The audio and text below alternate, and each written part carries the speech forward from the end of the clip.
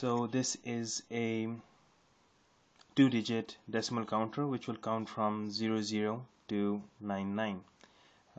The delay between each increment is roughly around 0.1 second.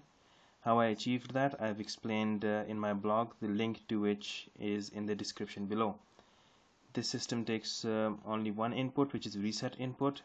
At reset, which simple enough, will reset the count to 0. There it is. This will count till 99, and after which it will roll back to 00, and this will continue on forever.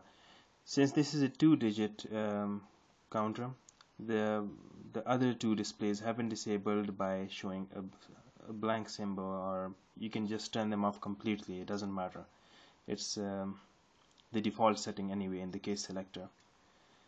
The code can be easily modified to make this a counter that can count up to 9999. That's a 4-digit counter, and simple enough. The LED multiplexing and the code for this is the link to which is given in the description below.